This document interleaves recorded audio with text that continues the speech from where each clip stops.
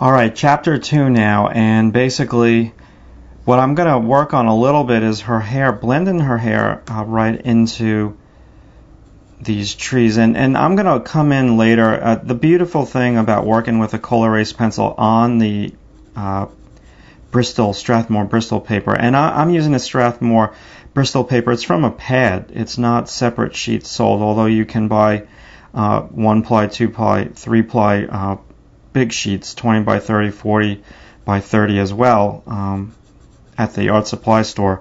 I find it convenient to work out of a pad. The beautiful thing about this paper, even though I gotta admit, getting these blacks, you really gotta kill your fingers and your hands to press down that hard to get those blacks. It erases up pretty good. It erases up pretty good. So let's just do our best to blend. This is where I'm gonna lose an edge on her into the background, and this is where your character becomes one with the background. You've got to have an area where the values kind of mesh, and I'm gonna mesh her arm right into that grass shadowy scene and a really soft edge over there. Now I don't want to work too much on her on camera, but I think it's important to establish the soft edge like immediately. And when you're working on a character this small, again, less information is sometimes better. And you just want to soften this arm. And I think I might be a tad looser with some stuff on this drawing. I don't think I'm going to be ultra tight on it. I think I might go like a little bit more stylized. So there's like little leafy things over here. I'm gonna come back and I'm gonna draw them with my kneaded eraser. But for now, what I'm doing is I'm just kind of putting in like little dots, and you can see the way that I'm moving my pencil. Make sure that this is getting in focus here for you. Short little choppy strokes, okay, combined with some long ones. Now basically I would pretty much get in this, let me move this over, good, let me move it over a touch more. Very cool. So I'm going to get in this fence post and the fence. So basically what I'm doing here is I'm not working the whole drawing at once. I'm kind of doing section drawing the same way I would do a section painting. And I'm doing that really for practical reasons, because I kind of want to zoom in a little bit so you guys can actually see what I'm doing. So I don't want to work the whole thing at once, because then I wouldn't be able to zoom in. Secondly, I'm doing it for practical reasons. I don't want to smudge. I don't want to work on the right side of the drawing and then come back over and work the left side of the drawing. Then I'll smudge the whole right side of the drawing. Even if I do put a piece of copy paper like this, I'm protecting the rest of the drawing by a thin piece of 8.5 by 11 copy paper. Even if I do put that, it'll still smudge a little bit, and I don't want to do that. So I'm working really from the top left corner down, with the exception of her head.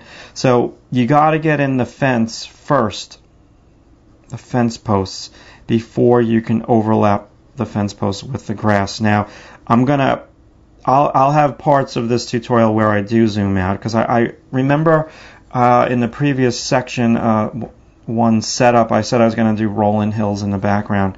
Well, I got to kind of feel that out. Right now this is the line from my trees. I got to figure out how I'm going to do that with the rolling hills and just plan it out a little bit more. So this pencil's already too dull. Let's get another one. And there's some wood down here embedded into the grass. Should have put that in first.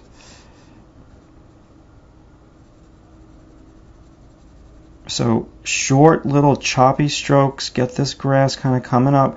Lots of soft edges overlapping the trees. Just making sure it's in focus for you. Hopefully it is. I think when I move quick with my pencil, it goes a little bit out of focus for you. So it's good to slow down with your pencil anyway. I mean, just a little bit more control. So basically, there's a lot of confusion going on. So now let me take a moment here to do this contour of this tree trunk. Make it a little bit more interesting. Couple of convexes.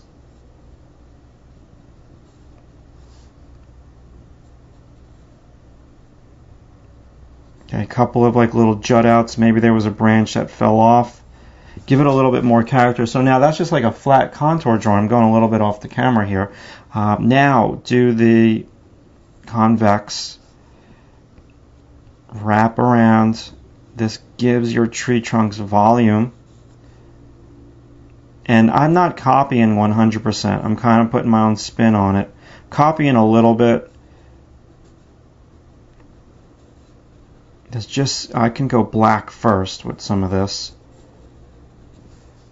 And then I'll come over it with a light middle tone. And gradually just build up. So now we've got the left side of this tree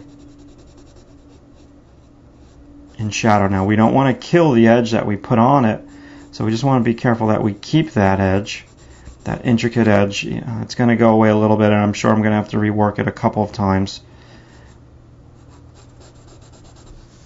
So I kind of like the way that this tree is looking. There's no white on this tree, so I've got to knock it down. So I'm bouncing around just a tad. The tree is dark, so if we go in sync with our value structure tutorial in Beginner's Basics, and also in the cast drawing DVD, I should not have any white like that is on her dress on the lights of the tree trunk. Now there could be some bark that was chiseled off for some reason. I don't know, maybe somebody could have rubbed against it with a machine, or an animal could have scratched bark off of the tree if it was like in the wilderness, so you would see some light values, and that's a whole different story. Now let me get a sharper pencil. I find that with this tutorial already, even the setup part of the tutorial, time is flying. Like most of my tutorials have been like 6 minutes and 7 minutes, and then I know they're done. Like I kind of look at my computer, I'm like, all right, they're done. Let's stop this chapter. But these are going long, and it's going long. That's telling me because I'm really having a good time doing this, and it's a lot of fun for me to do this landscape stuff. You get like immediate results, whereas when you're drawing a figure, like it's a little bit more stressful sometimes, because drawing a figure is really hard, and you cannot fake any part of a figure. You can like kind of get by with just throwing in some texture for a tree trunk, and if you keep some pretty basic principles in mind, the tree trunk's going to look pretty good. So that's why this is kind of going a little bit long. Each video is going long. So now what I can do is, didn't want to do that. I could go on a diagonal with my shading, get a whole different range of texture in there, and now come up back in, going through pencils very quickly here. And again, I don't have to copy what I see 100%. I can make some indents and some angular shapes for all different pieces of like bark. And I'm looking at the tree. The tree is really far away from me right now. But texture is the key. Okay, and I'm doing all different types of shading on this tree trunk. So let's get rid of the light and the shadow. There's no reflected light hitting the shadow side. On some of the tree trunks there might be, but I don't want to put that in this just yet, because I'm going to just turn this into that rolling mountain thing in the background. And I can do a combination now that I'm thinking about it, rolling hills and trees. So wow, we're at 9 minutes. Okay, so let's move on to the next chapter.